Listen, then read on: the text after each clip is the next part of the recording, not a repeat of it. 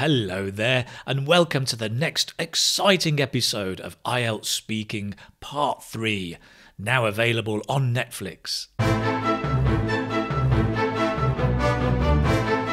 No, seriously, it's not. It's here, it's on YouTube. But listen, today we're going to be looking at IELTS Part 3 and the topic of borrowing things. Let's jump straight into it.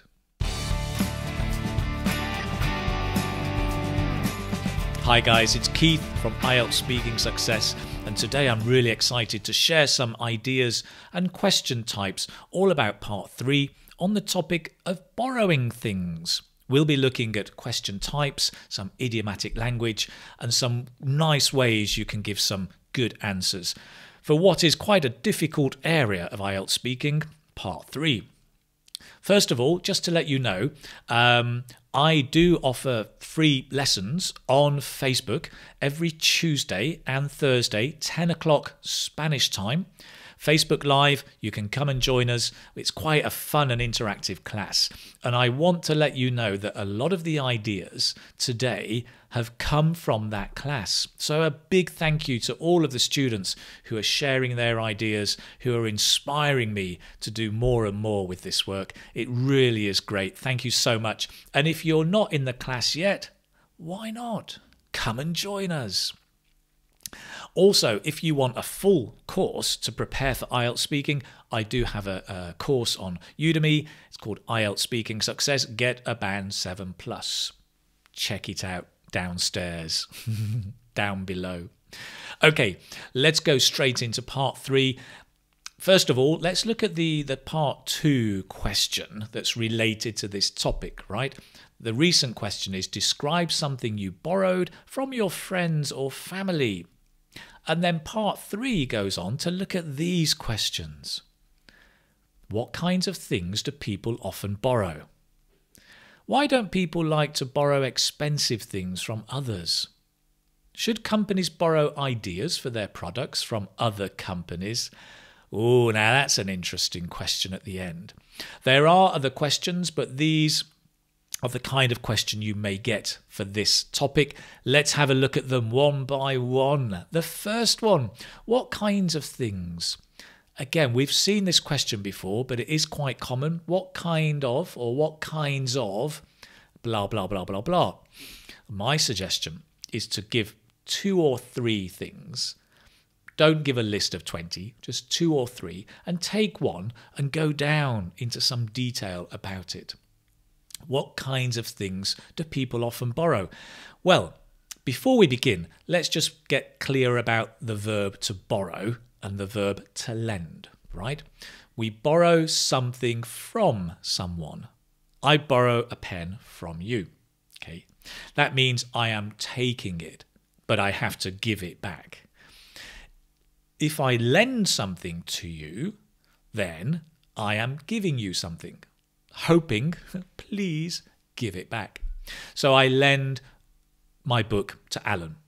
You can also say, I lend Alan my book. Okay? And then to give back or to return is the other verb. Okay, so be careful, because in the north of England, some people get this confused, right? They confuse borrow and lend. They might say, listen, can you borrow me your book? No. That it should be, can you lend me your book, right? I want to take it. So I borrow, you lend. So be careful if your teacher's from Manchester or the north of England, because we sometimes get confused. So that out of the way, notice as well how polite British people are, right? It's not, oi, I want to borrow your book. No. Oi, can I borrow your book? No. I couldn't borrow your book, could I?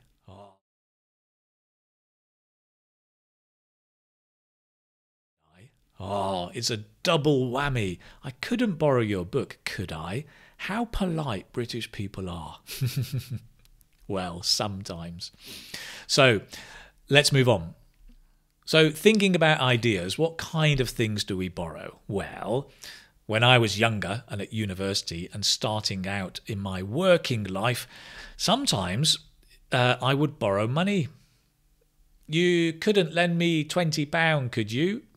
£20? What do you think I am, the Bank of England? Oh, you couldn't lend me, polite, right? You couldn't lend me £2, could you? So I would borrow money. Some people borrow money.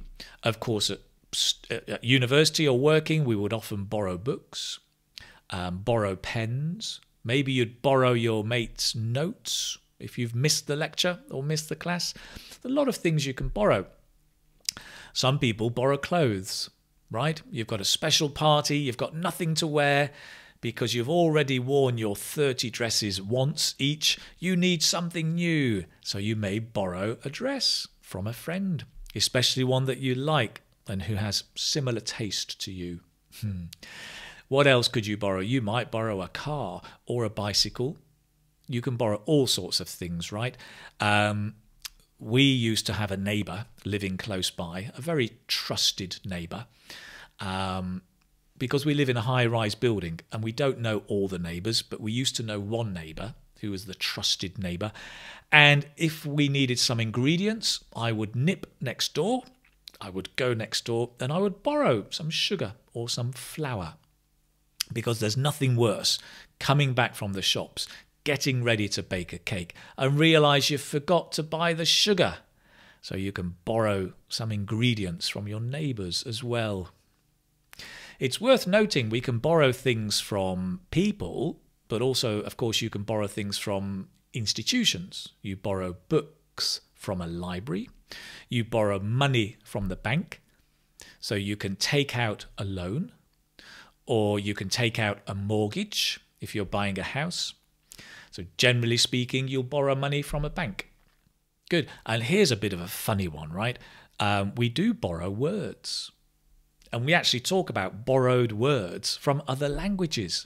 So in English, we borrow words from, well, every language. We borrow words from Italian, ciao, right? Ciao, see you later. We borrow au revoir from French. We borrow the siesta. I'm going to have a siesta from Spanish. And other languages do it, right? I think in French they say le football. It's an English word. They've borrowed the word.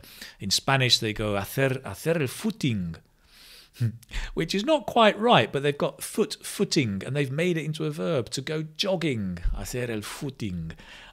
我要喝一杯咖啡. Coffee. Chinese have taken the word coffee and they've borrowed the words. So you can, if you like, talk about borrowed words from other languages. So let's have a look at a possible model answer here. What kinds of things do people often borrow? Well, there's a wide range of things that people borrow. I think we borrow books from libraries. We borrow money from the bank sometimes, although we also borrow money from friends and families. We could borrow clothes from friends as well. It's very common in my country for people, when they're buying a house, to borrow money from the bank. So they apply for a mortgage. The bank will give them the money, or at least part of the money to buy the house. But of course, when you pay it back, you have to pay back with interest. And so that is, I think, a common situation where people will borrow things. Right, let's move on to the next question. Why don't people like to borrow expensive things from others?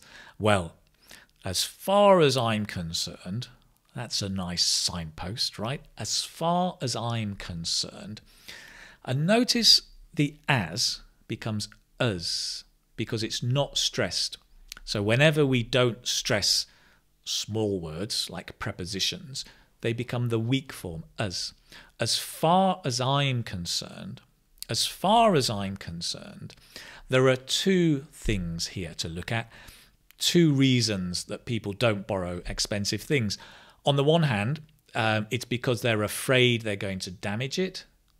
And on the other hand, it may be they're worried about losing it. So if you damage something like somebody's car or somebody's favourite pen, imagine a friend has lent you their Mont Blanc pen worth, thousands of euros, and then you go and lose it. You have to pay back that money. And so that will stop a lot of people from lending it. Likewise, If you take a car and you damage somebody's car, gosh, you'd have to pay them back. Although normally that person should have insurance, so it wouldn't matter too much. Although, of course, later their premium will go up because they've made a claim. So I think those are two reasons, right, that people tend not to borrow expensive things. Either they're afraid of damaging it or spoiling it, or maybe losing it. That's a model answer. It wasn't meant to be a model answer. I was just chatting to you. But there are some ideas you can talk about, right? The word damage is good. Lose is very simple. A nice bit of grammar here. You can use the conditional, right? So if they lose it, they will have to pay it back. If they damage it, they will have to pay back what it was worth.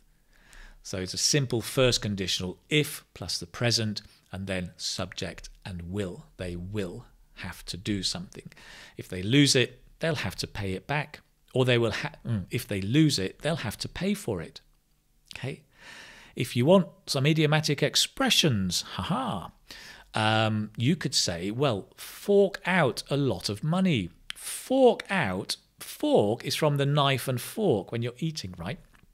And I think also the farmer has a big tool. It's a fork that they use to move the hay. So to fork out is to take out and pay a lot of money.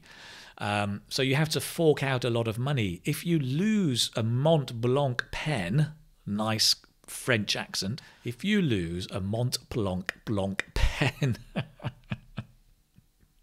Mont Blanc, mon Dieu, c'est Mont Blanc, Mont Blanc. If you lose a Mont Blanc pen, you will have to fork out a lot of money for it. Or another expression is pay back a fortune. Fortune is a lot of money. If you lose the Mont Blanc pen, you'll have to pay back a fortune. Oh, it must be that croissant I had this morning. It's affecting me. So notice this kind of question, right? Why don't people blah, blah, blah, blah, blah. You've noticed if you watched last week's video, we have why do people do something? And this is where you're speculating or imagining why people do something. Here it's the same, but it's why don't they do something? So again, you're speculating.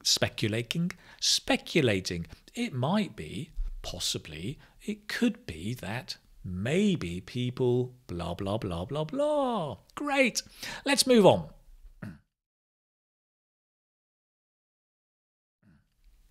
Next question. Should companies borrow ideas for their products?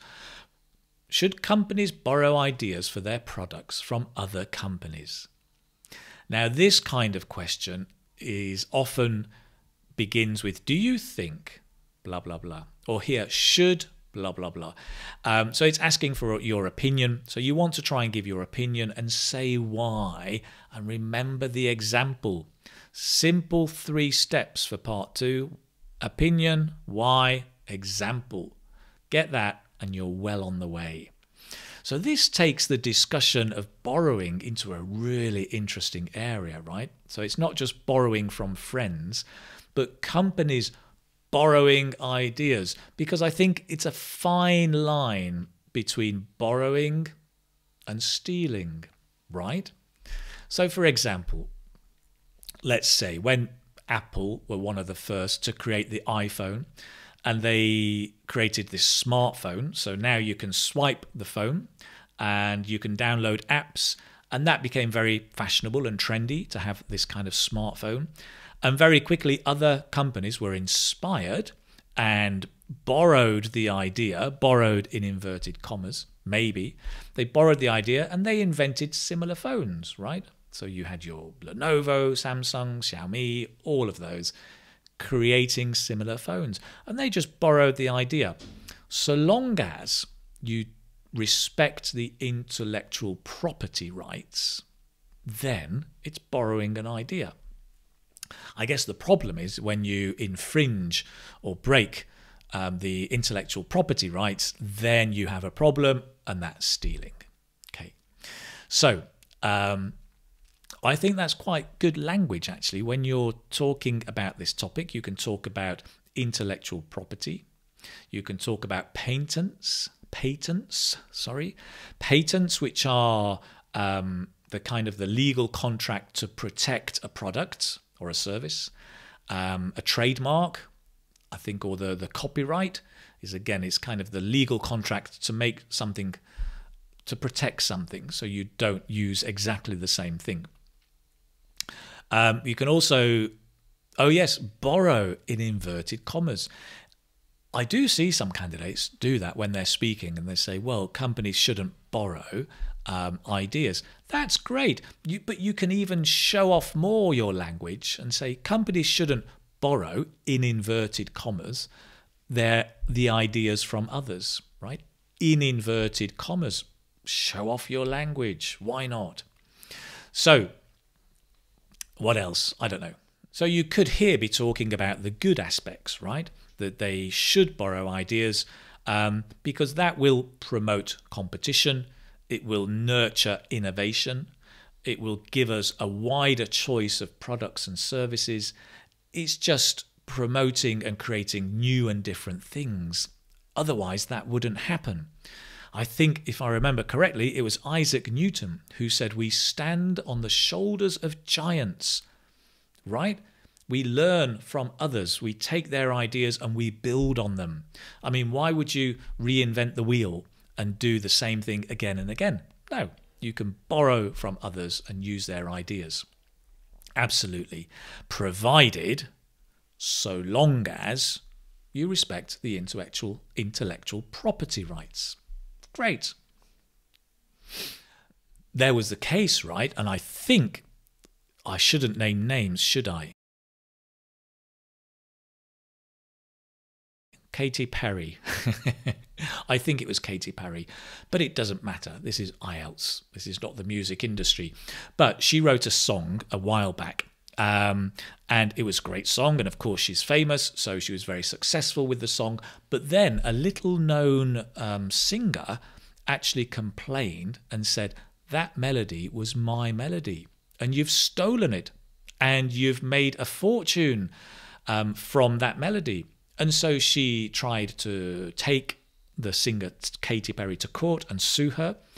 And it was interesting because there was a fine line, right, between borrowing the melody and what Katy Perry said was, well, I just took your melody and I kind of borrowed it and adapted it and made it my own. And what the singer said was, no, you copied my melody. And it's difficult with things like intangible things that you can't touch because it's not black and white, whether you can, it's like ideas, right? At what point do you steal an idea and at what point do you borrow an idea? In the end, I think the court ruled that Katy Perry was fine, that she had just been inspired by the song. It wasn't that close. But between you and me, when you listen to both songs, they are very, very similar. So there's a fine line between borrowing and stealing, maybe.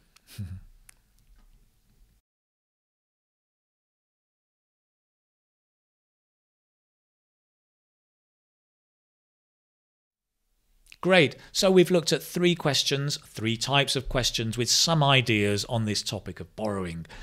I'm going to wrap up here. Thank you very much for joining me. If you enjoyed this video, please do share it. Do subscribe. Remember to come and join us. Come and join the fun on Facebook Live every Tuesday and Thursday, 10 o'clock. I look forward to seeing you there. All the best. Take care. Bye-bye.